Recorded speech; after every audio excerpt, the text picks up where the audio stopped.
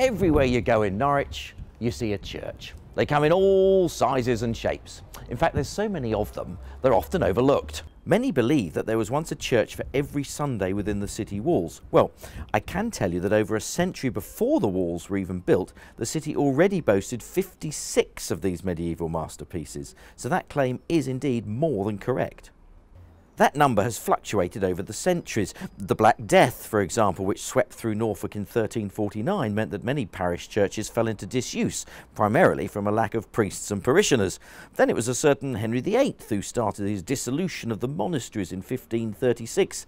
And of course, during the bombings of World War II, we lost 3 more, including St Benedict's Church, where just the tower remains today. Despite this, 31 medieval churches survive within the city walls, an area of just 1.5 square miles. But in 1967, a review by the Diocese of Norwich indicated from all of the medieval churches, just 8 were needed for worship.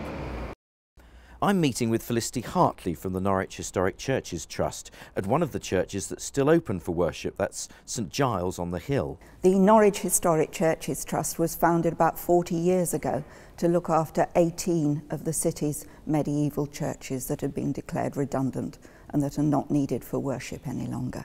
With medieval buildings, there is always work that needs doing. So what we aim to do is to find good tenants for the churches who can pay us rent, and that makes us a sustainable organisation, and we can repair and keep the churches in good condition. Today, the townscape of Norwich is dominated by its churches. Indeed, we have more of these medieval structures within our city walls than any other city north of the Alps. So next time you're out in the city, take a moment to stop, look up, and soak in the history that is the medieval churches within our fine city walls.